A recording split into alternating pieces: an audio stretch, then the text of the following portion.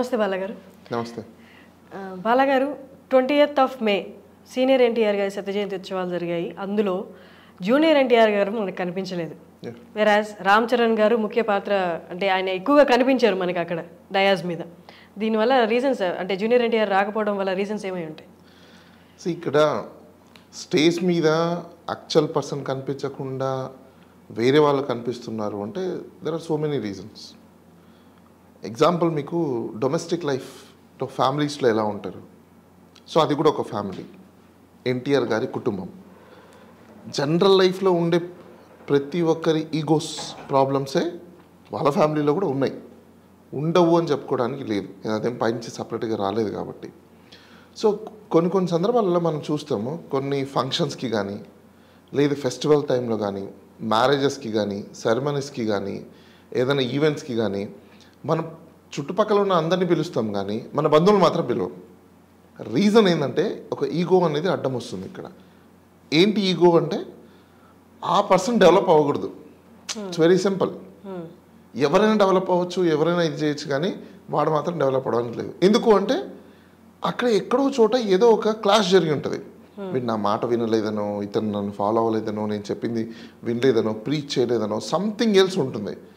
ఆ చిన్న లైన్ ఏదైతే ఉందో అది కాస్త కోరల్ ఉన్న లైన్ వీళ్ళిద్దరి మధ్యన ఏమైపోతుందంటే ఒక డిస్టెన్స్ ఎక్కువ ఎస్టాబ్లిష్ అయిపోతుంది. That's nothing but an creation of ఎనిమినిటీ create అవుతుంది. అంటే చాలామందికి సొసైటీలో తెలియదు ఏంటంటే ఎనిమిటీ ఎవరి దగ్గర క్రియేట్ చేయాలంటే అవుట్ ఆఫ్ ద ఫ్యామిలీ చేయాలి ఎప్పుడు కూడా. ఈ సొసైటీలో ఉన్న పెద్ద ప్రాబ్లమే out of the family enmity create చేయరు, inside the family enmity create చేస్తారు, ఇన్సైడ్ గొడవ పడతారు. ఇన్సైడ్ కాంప్రమైజ్ అవ్వాలి, బయట గొడవ పడాలి. కానీ ఇక్కడ రివర్స్ జరుగుతుంది మన సొసైటీలో. బయట కాంప్రమైజ్ అవుతారు, ఇన్సైడ్ గొడవ పడతారు. సో ఇలాంటి సిచ్యువేషన్స్ వాళ్ళిద్దరికీ ఉన్నాయి కాబట్టి, అంటే జూనియర్ ఎన్టీఆర్కిను అదేవిధంగా ఎన్టీ రామారావు గారు ఎన్టీఆర్ ఫ్యామిలీకిను ఎందుకు జూనియర్ ఎన్టీఆర్ కూడా పట్టించుకోడు అంటే బికాస్ అతను స్ట్రగుల్స్లో ఉన్నప్పుడు లేకపోతే తన లైఫ్లో లీడ్ చేసేటప్పుడు అతను ఎన్టీఆర్ ఇప్పుడు దాకా ఉన్న జర్నీలో వీళ్ళ రోల్ చాలా తక్కువ ఉంటుంది. వాళ్ళు ఉంటేనే ఇప్పుడు దాకా ఇతను బతకలేదు. అతను ఓన్ ఇండిపెండెంట్గా ఛాన్సెస్ వచ్చాయి, ట్రై చేశారు, సినిమాలకు వచ్చాడు, మంచిగా డాన్స్ చేశారు, యాక్టింగ్ చేశారు, ఇవన్నీ చేశారు. అఫ్కోర్స్ వాళ్ళు కూడా అనొచ్చు మా పేరు లేకపోతే ఇతనికి ఆపర్చునిటీ రావు కదా అంటే ఇక్కడ మనం పాయింట్అవుట్ చేయాలి. వెస్ట్రన్ కల్చర్ లాగా ఓకే మూవీ వచ్చిందిగా, simple, it's entertainment, pay and see కమ్అట్. అలా జరిగిపోతే ఈ ఇండస్ట్రీ మనుగడ నడవదు కదా ఇక్కడ ఈ సెగ్మెంట్లో. అందుకే వీళ్ళు ఏం చేస్తారంటే కొంతమందిని తొక్కడానికి ప్రీ ప్లాన్డ్ గేమ్స్లోనే కొన్ని ఈవెంట్స్ చేస్తుంటారు. ఈ ఈవెంట్స్ చేయడం వల్ల ఏమవుతుందంటే కొంతమందిని ప్రమోట్ చేయడానికి specially they create a platform. So ఇంకా ఈ జూనియర్ ఎన్టీఆర్ గారిది మనం ఒకసారి చూసుకుంటే నాట్ ఓన్లీ ఈ ప్రోగ్రామ్ ఒకటి కదా, ఆయన 100 years అయిపోతున్నాయనే ఒక ప్రోగ్రామే కాకుండా వేరే ప్రోగ్రామ్స్లో కూడా ఆయనని మ్యాక్సిమం అవాయిడ్లోనే ఉంటారు. ఆయన కూడా పట్టించుకోడు. ఎందుకు? వాళ్ళు అంత ఎంటర్టైన్ చేయనప్పుడు ఈయన ఎందుకు వెళ్తాడు?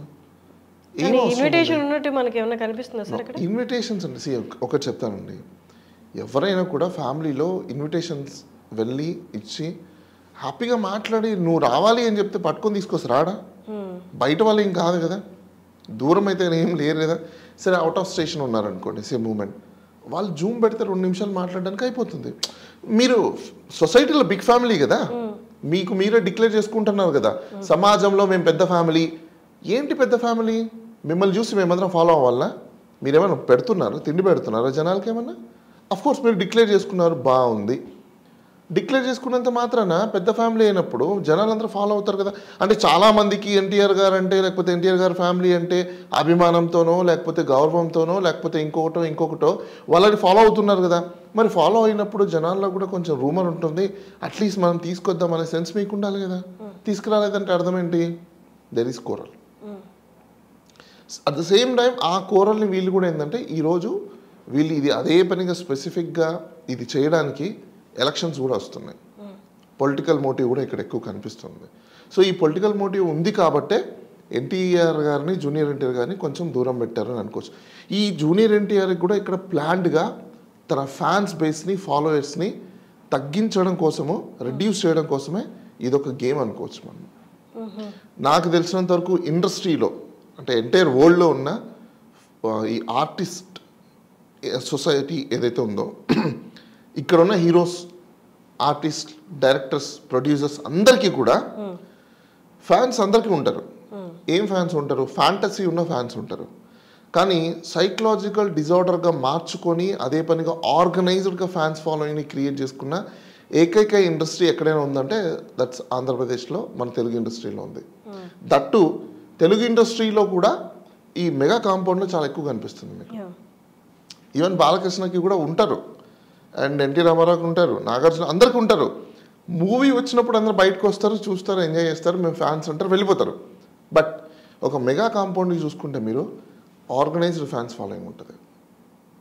వాళ్ళకు ఒక ఆర్గనైజ్డ్ ప్రెసిడెంట్, సెక్రటరీ అంతా ఆర్గనైజ్ చేస్తారు. వాళ్ళు ఫ్యాన్స్ని ఆర్గనైజ్ చేసి సినిమాలు హిట్ చేసుకునే ఏకైక కాంపౌండ్ అదొకటే. ఇట్స్ అ డిఫైన్డ్ డేటాబేస్ వాళ్ళకి. అంటే డెమోగ్రఫీ ఒక డెమోగ్రఫీ పెట్టుకున్నారు. అజ్యూమ్ మూమెంట్ ఒక 2 కోట్ల మంది ఫ్యాన్స్ ఫాలోయింగ్ ఉన్నారు అనుకోండి, 2 crores, దాంట్లో 20-30% వేసుకుంటారు సినిమా వచ్చినప్పుడు.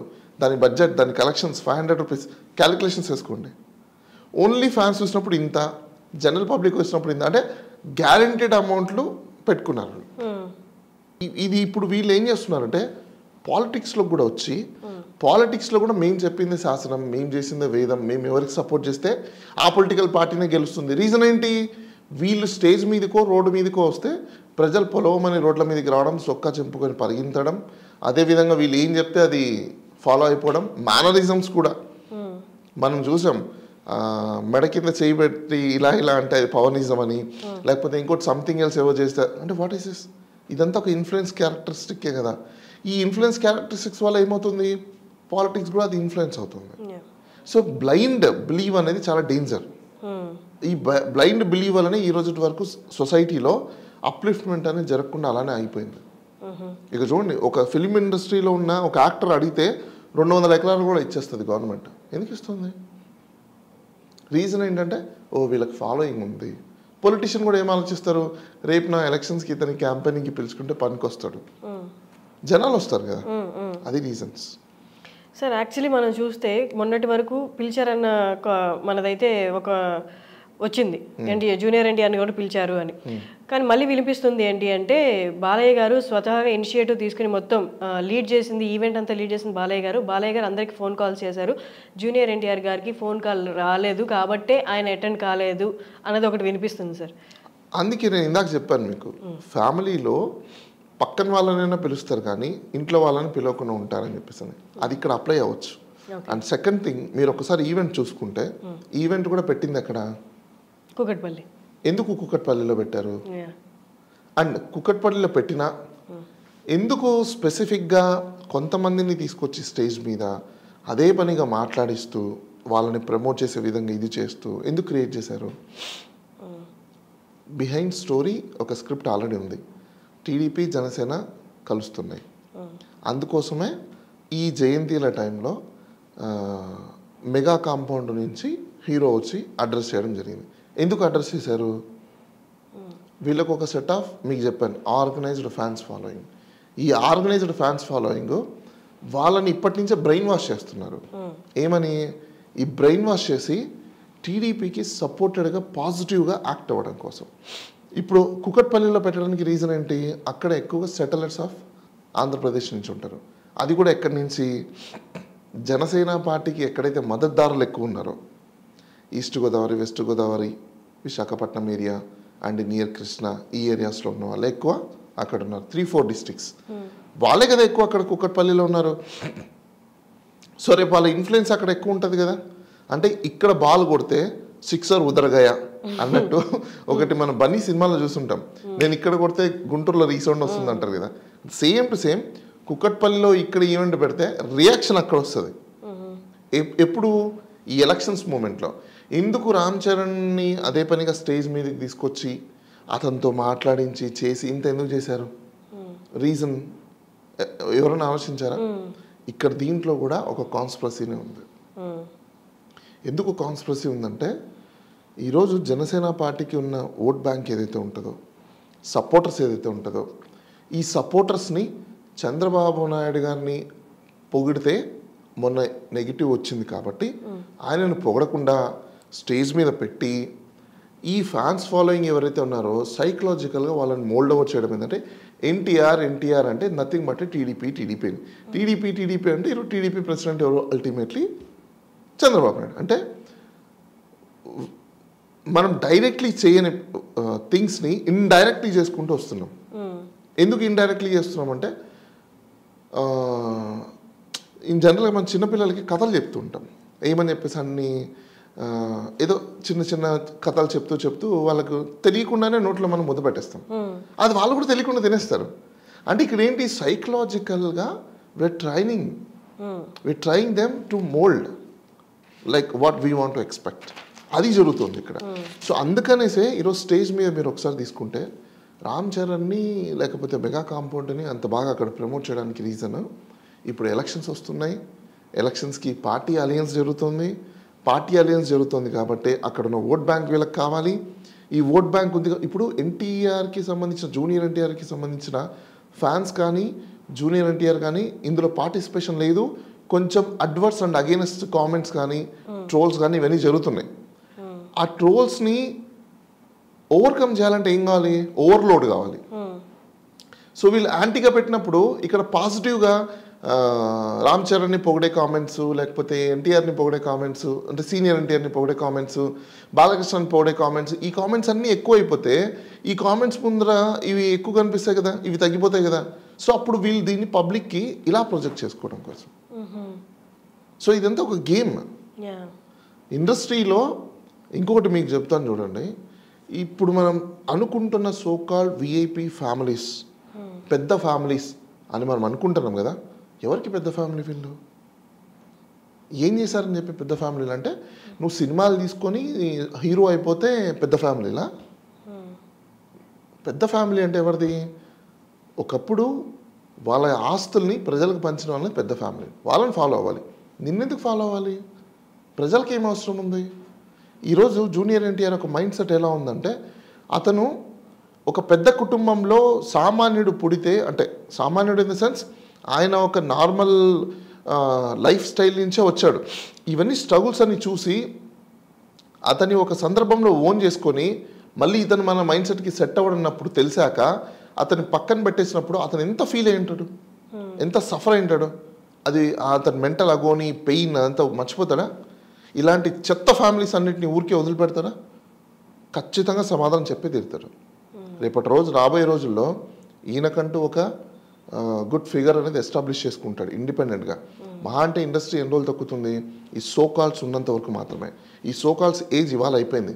ప్రజలు కూడా తెలుసుకోవాల్సిన అవసరం చాలా వచ్చింది. ఇండస్ట్రీలో విఐపీలు వివిఐపీలు అనుకునే వాళ్ళని ఫస్ట్ వివిఐపీలు అంటే వెనక పడి తన్నాలి. వీళ్ళ వల్ల సొసైటీ నాశనం అయిపోతుంది. అంటే ఈ విఐపీ యొక్క కల్చర్ వల్ల ఏమైపోతుంది? హ్యూమన్ డిస్టెన్స్ని చూపిస్తున్నాం మనం ఇక్కడ. అంటే ఇట్స్ నథింగ్ బట్ అనే వైలేషన్. అంటే హ్యూమన్ లైఫ్ని మీరు వేరు మేము వేరని చూపించాలనుకుంటున్నారు వీళ్ళు. అంటే విఐపీ వస్తే వాడికి సెక్యూరిటీ ఇవ్వడం ఏంటి? నాన్ సెన్స్ కాకపోతే? టెంపుల్కి వస్తే సెక్యూరిటీ ప్రోటోకాల్ ఏంటి? నాన్ సెన్స్ కాకపోతే? ఈవెన్ ఎన్టీఆర్ని ఒకసారి మీరు చూసుకోండి, చాలా వరకు కూడా నాన్ ప్రోటోకాల్లోనే ఉంటాడు అతను. ఎందుకు? He want to connect the people. People also want like a gentlemen. In case junior NTR కానీ ఈ టైంలో కొత్తగా పార్టీ కానీ పెట్టి యువతకు అందరికీ టికెట్లు ఇస్తే నాకు తెలిసి ఈజీగా 10 సీట్లు వస్తాయి. ఆంధ్రప్రదేశ్ అండ్ తెలంగాణలో కూడా రెండు కలుపుకొని. అన్ని చోట్ల నేను అనట్లేదు. ఎందుకంటే రెబల్గా ఉన్న ఇండిపెండెంట్ యూత్లో చాలామంది లెస్ దాన్ 45 ఇయర్స్లో ఉన్న వాళ్ళు ఎంతోమంది ఉన్నారు సొసైటీలో, మంచి పని చేసేవాళ్ళు. జూనియర్ ఎన్టీఆర్ కానీ కొత్త పార్టీ కానీ పెట్టి ఇటు తెలంగాణ కానీ ఆంధ్రాలో కానీ ఆయన యంగ్స్టర్స్ని కానీ రూరల్ లెవెల్లో నుంచి ఉన్న వాళ్ళని తీసుకొని వచ్చి కానీ ప్రొజెక్ట్ చేస్తే అట్లీస్ట్ ఒక 10 సీట్లు గెలవగలుగుతాడు. 2 స్టేట్స్లో 10 సీట్లు ఒకవేళ గెలవకపోయినా మినిమం 5 సీట్స్ అయినా గెలవగలుగుతాడు. నో డౌట్ అందులో. వాళ్ళకి భయం ఏంటంటే ఒకవేళ జూనియర్ ఎన్టీఆర్ని ఎవరైనా సపోర్ట్ చేసి ఒక గ్రూప్ ఫామ్ అయ్యి ఆయన మైండ్లోకి ఇలాంటి థాట్ ఏదైనా వస్తే మా పరిస్థితి ఏంటని వాళ్ళకి భయం. కొంతమంది అంటుంటారు కదా ఈ కార్యకర్తలు కూడా, మేము ఒప్పుకోము, మేము చెయ్యము, అది కాదు ఇది కాదని. No, it's all non sense. ఇలా అనే వాళ్ళే రేపు ఆయన పార్టీ పెడితే ఫస్ట్ వీళ్ళు జంప్ అవుతారు. రీజన్ ఏంటి? ఈయనకున్న జనరిక్ ఫాలోవర్స్ ఎవరైతే ఉన్నారో న్యాచురల్ ఫాలోవర్స్ ఎవరితో ఉన్నారో వీళ్ళకి లేరు. ఇదంతా ఆర్టిఫిషియల్ ఫాలోయింగ్. ఏదో బెనిఫిట్ వస్తుందనో, ఏదో పవర్ వస్తుందనో, ఏదో పోస్ట్ వస్తుందనో అలాంటి ఫాలోయింగ్ ఇక్కడ ఉంది తప్ప న్యాచురల్ జెనరిక్ ఫాలోయింగ్ ఇక్కడే ఉంది జూనియర్ ఎన్టీఆర్ దగ్గర. సో కంపల్సరీగా వాళ్ళకి అప్రహెన్షన్ అయితే ఉంటుందిగా. సో అదే భయం వల్లనే ఈరోజు వాళ్ళు ఏంటంటే సందిట్లో సడేమియా అన్నట్టు ఈరోజు ఇలాంటి ఈవెంట్స్ దొరికింది కదా అని చెప్పేసి ఆయన కొంచెం డౌన్ఫాల్ చేయడానికి, తొక్కడానికి ఒక ప్లాన్డ్ ఇదే అనుకోవచ్చు మనం. సార్ యాజ్ యూ సెడ్ ఇది ఆయన తొక్కడానికే పెట్టింది అని. ఇప్పుడు జూనియర్ ఎన్టీఆర్ రాకపోతే ఏముంది, స్టిల్ ఆయన ఒక పవర్ ప్యాక్ అని వాళ్ళు ఫీల్ అయ్యి ఓకే ఆ పవర్ ప్యాక్ మాకు లేకపోయినా మా వెనకాల మొత్తం టీడీపీ వెనకాల మొత్తం టాలీవుడ్ ఉంది అని చూపించుకోవడానికి ప్రదర్శించినట్టు ఉంది సార్ ఆ ఈవెంట్. అది సర్వ్ అయిందా, ఆ పర్పస్ సర్వ్ అయిందా? అయితే ఇక్కడ ఒకటి చూసుకోవాల్సింది ఏంటంటే టాలీవుడ్ మొత్తం ఇప్పుడు ఈ గఠబంధన్ ఏదైతే ఉందో, Janasena party and TDP party gathbandhan ఏదైతే ఉందో దానికి సినిమా ఇండస్ట్రీ మొత్తం సపోర్ట్ చేస్తోంది అని చూపించుకోవాలనే ప్రొజెక్షన్ అయితే వాళ్ళు చేశారు. అందులో 80% వాళ్ళు సక్సెస్ అని మనం అనుకోవచ్చు. ఎందుకు అంటే సినిమా ఇండస్ట్రీలో సోకాల్డ్ పెద్దలు, సోకాల్డ్ వాళ్ళు వచ్చి స్టేజ్ మీద కూర్చొని డమ్కా బజాయిస్తే సరిపో, ఓట్లు అట్లా రావు. సొసైటీలో ఓటేసేది కామన్ మ్యాన్. నువ్వు బిజినెస్ మ్యాన్ అయితే వాళ్ళకేంటి, నువ్వు మెగా సూపర్ స్టార్ అయితే వాళ్ళకేంటి, నాన్ సెన్స్ వాళ్ళకెందుకు. జనాలకి ఏం కావాలి? మంచి లీడర్ కావాలి, వెలిఫై చేసే కెపాసిటీ ఉన్న వాళ్ళు కావాలి. లేకపోతే నువ్వు కార్లలో ఏసీ కార్లలో తిరిగితే మా దగ్గరికి ఏమైనా వస్తావా? నీ ఫోన్ నెంబర్ మా దగ్గర ఉందా? ఎప్పుడైనా నువ్వు మమ్మల్ని కలుస్తావా? నీ దగ్గర రావాలంటే మేము అపాయింట్మెంట్ తీసుకోవాలి, అవసరమా మాకు? నాన్ సెన్స్ అనే జనాలు ఇప్పుడు ఎక్కువ పెరిగిపోయారు. సో ఇండస్ట్రీ ఉండొచ్చు, ఇండస్ట్రీ పెట్టుకుని ఏం చేస్తారు అంటే ఇండస్ట్రీలో ఉన్న 2000 ఓట్లు వేసుకుంటారు అంతేనా? ఎందుకు వీళ్ళు ఇండస్ట్రీ ఉన్నారని చూపించుకుంటున్నారంటే దీంట్లో కూడా ఒక గేమ్ ఉంది. ఈ ఇండస్ట్రీ వెనకాల ఉన్న heroes, heroines and artist, directors and producers వీళ్ళకంటూ కొంత ఫ్యాన్స్ ఫాలోయింగ్ ఉంటుంది. ఈ ఫ్యాన్స్ ఫాలోయింగ్ని వీళ్ళు సైకలాజికల్గా ఇప్పటి నుంచి ట్రైనింగ్ చేయడం. అంటే ఈ పార్టీకి మీరు మద్దతు చూపించండి, మేము వీళ్ళకి సపోర్ట్ చేస్తున్నాం కాబట్టి మీరు కూడా సపోర్ట్ చేయండి. మీరు ఎందుకు సపోర్ట్ చేస్తున్నారో మీ దగ్గర రీజనింగ్ లేదు. ఇంకా అలాంటప్పుడు మీరు వాళ్ళకి ఏం చెప్తారు? So you want to support someone else, there must be some reason. అరే నీ దగ్గర రీజన్ లేనప్పుడు వాళ్ళు ఎలా ఫాలో అవుతారు? కొంతవరకు సక్సెసే, ఫెయిల్యూర్ అని చెప్పడానికి లేదు. ఏంటి సో కాల్స్ మాత్రమే ఇక్కడ సపోర్ట్ చేస్తున్నారని క్లియర్ కట్గా కనిపిస్తుంది కూడా. అంటే ఇండస్ట్రీ మొత్తం ఏంటంటే అట్ ఎనీ కాస్ట్ మేము దోచుకోవడానికి ఇప్పుడు కుదరట్లేదు. ఈ ఇప్పుడున్న గవర్నమెంట్ పరిస్థితుల్లో మాకు ఎక్కడే కానీ దోచుకునే స్కోప్స్ లేవు. ఎక్కడ మేము ఎకరాల ల్యాండ్ దోచుకోలేకపోతున్నాం. అండ్ నెంబర్ 2, లాస్ట్ టైంలో మేము దోచుకున్న ల్యాండ్స్కి మాకు ఎక్కడ వాల్యూ పెరగట్లేదు. నెంబర్ 3, మేము ప్లాట్లు వేసి రియల్ ఎస్టేట్లు చేసి జనాల దగ్గర ముందే ఓన్లీ ఒక పాంప్లెట్లోనో, లీఫ్లెట్లోనో, బౌచర్లోనో చూపించేసి డబ్బులు తీసుకోవడానికి పొజిషన్ లేకుండా పోతుంది. ఈ అమౌంట్ని తీసుకొచ్చి సినిమా ఇండస్ట్రీలో ఇన్వెస్ట్ చేసి మేము దాన్ని డెవలప్ చేసుకోలేకపోతున్నాం. ఇదంతా ప్రాబ్లమ్సే కదా. అంటే వాళ్ళ దగ్గర డబ్బుల కంటే ప్రజల దగ్గర నుంచి వీళ్ళు డబ్బులు కొట్టేసి దాంతో డెవలప్మెంట్ అవ్వడం అనేది వీళ్ళకి ఇష్టం. అది ఈరోజు తగ్గిపోయింది. ఈరోజు ఇండస్ట్రీలో ఇంకో ప్రాబ్లం కూడా ఉంది. ఎర్లియర్ ఏమయ్యేదంటే మీకు కార్ డోర్ ఓపెన్ చేసి సార్ వస్తున్నారు అనగానే ఆ కార్ డోర్ ఓపెన్ చేసి రెడీగా ఉండే డ్రైవర్ ఈరోజు నేను 9 o'clockకే వస్తా, నేను కార్ డోర్ ఓపెన్ చేయను, నా సీట్లోనే నేను కూర్చుంటా, డ్రైవింగ్ మాత్రమే చేస్తా, ఎక్కడికి వెళ్ళాలో మీరు ముందే నాకు చెప్పాలి, 6 o'clock నేను ఇంటికి వెళ్ళిపోతా. ఇలాంటి కండిషన్స్ ఎక్కువైపోయాయి. అంటే స్లేవర్ ఏమైపోయాడు, ఇక్కడ ఈక్వాలిటీ మెయింటైన్ చేయాలంటున్నాడు. సో అప్రహెన్షన్స్ ఎవరికి, ఇక్కడ భయం ఎవరికి? So called విఐపికి. సో ఈరోజు కామన్ మ్యాన్కి కాదు భయము. వీళ్ళు అంటున్నారు కదా కామన్ మ్యాన్ సోమరిపోత అయిపోతాడు, కామన్ మ్యాన్ పని లేకుండా అయిపోవడం వల్లనే ఇలా తయారైపోతున్నారు, అందుకోసమే సొసైటీలో ఇలాంటివి జరుగుతున్నాయి. కాదు బాస్, మీరు సోమరిపోతులు. ఫస్ట్ మీ ఇంట్లో రిమోట్ టీవీ ఆన్ చేయాలంటే కూడా పని మనిషి వచ్చి టీవీ రిమోట్ ఆన్ చేయాలి. ఎవరు సోమరిపోతులు, నువ్వా పని మనిషా? నీ ఇంటి కార్లు డోర్ తీయడానికి కూడా కార్ డ్రైవరే తీయాలి. నీ డోర్ నువ్వు తీసుకోలేవా? అప్పుడు సోమరిపోతు ఇతనా నువ్వా? నీకు సర్వం చేసి పని చేసి పెట్టి లక్షల రూపాయలు డబ్బులు సంపాదించి పెట్టేది వీళ్ళైతే నువ్వు సోమరిపోతులు అనేది వరకు కూడా మళ్ళీ ప్రజలనే. యాక్చువల్ సోమరిపోతులు ఈ విఐపీలు అండి. మీరు ఒకసారి విఐపీ లైఫ్ స్టైల్ చూడండి. వాళ్ళు చెట్టు నాటాలంటే కూడా 10 మంది వచ్చి గుంత తవ్వుతూ ఇతను ఏదో అలా పెట్టి అలా అంటాడు. సోమరిపోతు ఎవరు? నువ్వు. అంటే నువ్వే ప్రజలకు చెప్తావా సోమరిపోతు అనేసి? మీ విఐపీలందరూ చెప్పేది ఏంటి? సోమరిపోతులు మీరు. కార్ డ్రైవర్ దగ్గర నుంచి ఈవెన్ పొద్దున మీరు లేచి బ్రష్ చేసే దగ్గర నుంచి రాత్రి మీరు నిద్రపోయేంత వరకు సోమరిపోతులు మీరు. మీరు సోకాల్డ్ మిమ్మల్ని చూసుకొని ఈరోజు సొసైటీలో ఫ్యామిలీలు నాశనం అయిపోతున్నాయి. అంటే మీరు చేసే వీడియోలన్నీ చూసి ఏమైపోతున్నాయి, ఈ హీరో అలా చేశాడు, ఆ హీరో వాళ్ళ వైఫ్ని ఇలా చూసుకున్నాడు, ఈ వైఫ్ వచ్చేసి ఆ హస్బెండ్ అలా చూసుకుంటాడు. ఆ ప్రాబ్లమ్స్ అని ఈరోజు డొమెస్టిక్ లైఫ్లో పడ్డాయి. నువ్వు అలా లేవు, నేను ఇలా లేను, ఇంకోటి అని చెప్పేసి అని ఇవన్నీ కొట్టుకొని ఈరోజు డ్రైవర్స్ వరకు వెళ్ళిపోయాయి. మీ విఐపి కల్చర్ వల్ల కదా సొసైటీ నాశనం అయిపోతుంది. ఇప్పుడు మీరు టెంపుల్కి వెళ్తే విఐపి కల్చర్ మెయింటైన్ చేస్తున్నారు. కామన్ మ్యాన్ లైఫ్లో కూడా ఏమైపోతుంది, విఐపి కల్చర్ కావాలనుకుంటున్నారు. ఎందుకు? ఆ ప్రోటోకాల్ని చూసి. ఈ ప్రోటోకాల్ సిస్టమ్, ఈ విఐపి కల్చర్, ఈ మూవీ ఇండస్ట్రీస్ వాళ్ళకి పీక్ పడేస్తే ఫస్ట్ నాకు తెలిసి సొసైటీలో మళ్ళీ అప్లిఫ్ట్మెంట్ అనేది కామన్ జరిగిపోతుంది. ఇదంతా గేమ్. సార్ ఇప్పుడు ఈ ఇన్విటేషన్ ఏదైతే ఉందో అది డబుల్ ఎడ్జ్ స్వార్డ్ లాంటిది. వస్తే ఒక రకంగా ప్రొజెక్ట్ చేస్తారు, రాకపోతే ఇంకో రకంగా ప్రొజెక్ట్ చేస్తారు. ఇప్పుడు ఈ సినారియోని తీసుకోవాలి అనుకుంటే రెండు సైడ్ల ఎట్లా ఉంటుంది సార్ సిచ్యువేషన్? ఇన్విటేషన్ ఒకవేళ ఇచ్చారనుకోండి, ఇన్విటేషన్ ఇచ్చినప్పుడు ఎన్టీఆర్ రాలేదనుకోండి, వీళ్ళు ఏమంటారంటే ఎన్టీఆర్కి ఇన్విటేషన్ పంపించారు, ఆయనకి చూడండి ఇప్పుడు ఎంత పొగరెక్కిపోయిందో, ఆయనకి అసలు కాస్త కూడా ఫ్యామిలీ అంటే ఇది లేదు, అందుకోసమే మేము కూడా దూరం పెట్టాము అని చెప్పడానికి వీళ్ళు ఒక సైడ్ వాడుకుంటారు. అంటే వీళ్ళకున్న సోకాల్ మీడియా ఉంది ఒకటి. ఆ మీడియా పేరు ఏంటంటే దేశ్ కా బజానా మీడియా. అది శాటిలైట్ దేశ్ కా బజానా మీడియా అనమాట. అది వీళ్ళే చెప్పేస్తుంటారు, మొత్తం ప్రీచ్ చేస్తుంటారు వీళ్ళు. అక్కడ సోకాల్ ఎడిటర్స్ ఎవరున్నారు కానీ, నేనైతే మీ iDream మీడియా ద్వారా నేను ప్రజలకి ప్రపోజ్ చేసేది ఏంటంటే, సోకాల్ శాటిలైట్ ఛానల్స్లో ఈ ఎడిటోరియల్ పార్ట్స్లో ఎవరైతే బజానా తీసుకొస్తారో ఇమ్మీడియట్ వాళ్ళ మీద ఇన్ఫర్మేషన్ బ్రాడ్కాస్టింగ్ మీడియా వాళ్ళకి కంప్లైంట్ చేయండి. ఈ ఎడిటోరియల్లో ఇన్ఫర్మేషన్ లేకుండా వీళ్ళు ఇట్లాంటి స్క్రిప్టెడ్ స్టోరీలు ఏమైనా వేస్తే అది పాలసీ అగేనెస్ట్, అలా వేయకూడదు, కానీ వీళ్ళు వేసేస్తూ ఉంటారు. దీనివల్ల సొసైటీ ఎఫెక్ట్ కూడా అవుతుంది. ఇప్పుడు సెకండ్ వైపు చూసుకుందాం. సెకండ్ వైపు ఏంటి, ఇన్విటేషన్ ఇవ్వలేదు అనుకోండి, ఇక్కడ వీళ్ళు దీన్ని పాజిటివ్గా ఎలా తీసుకుంటారంటే, జూనియర్ ఎన్టీఆర్ అసలు మాకు కాంటాక్ట్లోనే లేరు, ఆయన మేము వెళ్తే కూడా మమ్మల్ని పట్టించుకోవట్లేదు, అసలు మా ఫ్యామిలీలోకి అటాచ్ రావాలనుకోవట్లేదు, దీనివల్ల ఫ్యామిలీలో డిస్టర్బెన్స్ క్రియేట్ అవుతుంది కాబట్టి మేము ఆయనకి ఇన్విటేషన్ ఇవ్వడానికి కూడా వెళ్ళలేకపోయాము, ఆయన అందుబాటులో కూడా లేరు, అది కాక అవుట్ ఆఫ్ స్టేషన్లో కూడా ఉన్నారు అని చెప్పుకోవడానికి కూడా దీన్ని వాడుకుంటారు. అంటే రెండు సైడ్లు వీళ్ళే వాడుకుంటారు, పాజిటివ్ వాడుకుంటారు, నెగిటివ్ వాడుకుంటారు. ఎందుకంటే వీళ్ళకి టాలెంట్ అదే కదా ఉండేది. ఇప్పుడు అదే జూనియర్ ఎన్టీఆర్ గారి వైపు అప్లై చేస్తే వస్తే ఎలా ఉంటుంది, రాకపోతే నేను వెళ్ళకపోతే ఏంటి అనేది. ఎగ్జాంపుల్, ఒకవేళ junior NTR attend అయ్యారనుకోండి, junior NTR attend అయితే జూనియర్ ఎన్టీఆర్కి ఫుల్ మైలేజ్ వచ్చేస్తుంది. ఎందుకు?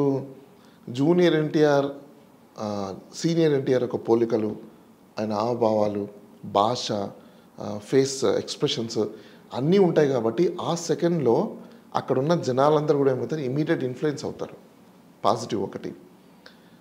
ఆయన వచ్చిన తర్వాత జరిగే కాన్సిక్వెన్సెస్ అన్నీ ఏంటంటే వీళ్ళకి డౌన్ఫాల్ స్టార్ట్ అవుతుంది. ఇతనికి ఎక్కువ ఫాలోయింగ్ పెరుగుతుంది, అంటే యాక్టివ్ అయ్యాడు. ఎన్టీ రామారావు ఫాలోయర్స్ కానీ, టీడీపీలో ఉన్న కొంతమంది ఎల్డర్స్ ఉంటారు కదా వాళ్ళు కానీ, వీళ్ళందరూ కూడా ఇటు టర్నప్ అవుతారు. సో అందుకని జూనియర్ ఎన్టీఆర్ వస్తే జూనియర్ ఎన్టీఆర్కే బెనిఫిట్. ఒకవేళ జూనియర్ ఎన్టీఆర్ ఇన్విటేషన్ ఇచ్చి రాలేదు అని అనుకోండి, ఇంకోటి కూడా ఉంది, ఇక్కడ వీళ్ళు జూనియర్ ఎన్టీఆర్ వస్తున్నారంటే యాంటీకి ఒక టీంని కూడా తయారు చేసి పెట్టి ఉండొచ్చు. అంటే జూనియర్ ఎన్టీఆర్ని డిమోలరైజ్ చేయడానికి. జూనియర్ ఎన్టీఆర్ని డిమోలరైజ్ చేస్తే ఏమవుతుంది, అతను కొంచెం సైకలాజికల్గా డ్యామేజ్ అవుతుంది. నాకు ఎందుకు, నేను వెళ్ళడం నెక్స్ట్ టైం అవసరమా అనేది ఇప్పటి నుంచే క్రియేట్ చేసి పెట్టడానికి కూడా ఛాన్స్ ఉంటుంది. ఆ ఛాన్స్ నేను ఇవ్వడం ఎందుకు అనుకొని జూనియర్ ఎన్టీఆర్ కూడా స్టాప్ అయ్యే ఛాన్సెస్ కూడా ఉన్నాయి. ఎందుకంటే ఆయన కూడా మెచ్యూర్డ్ పర్సనాలిటీనే కదా, ఆయన కూడా ఆలోచిస్తాడు కదా. సో వెళ్ళి ఆ ఫంక్షన్స్కి, అంటే సింపుల్ అండి, మన కామన్ లైఫ్లో మనం ఏవైతే ఆలోచిస్తామో వాళ్ళు కూడా సేమ్ అదే ఆలోచిస్తుంటారు. కాకపోతే సొసైటీలో జనాలు ఏంటంటే ఒక మబ్బులో ఉండిపోయారు, మన లైఫ్ వేరు వాళ్ళ లైఫ్ వేరు అని కాదు, అందరి లైఫ్లో ఒకటే. సో జూనియర్ ఎన్టీఆర్ ఈ నెగిటివ్ సెగ్మెంట్లో చూసుకున్నప్పుడు, నేను అక్కడ వెళ్ళడం వల్ల నన్ను వీళ్ళు అనవసరంగా డిమోలరైజ్ చేస్తారు, నాకు అవసరమైన నాన్ సెన్స్, ఫస్ట్ నాది నేను ఫోకస్ చేసుకుందాం అనుకొని కూడా ఆయన అనుకోవచ్చు. Thank you sir. ఎస్.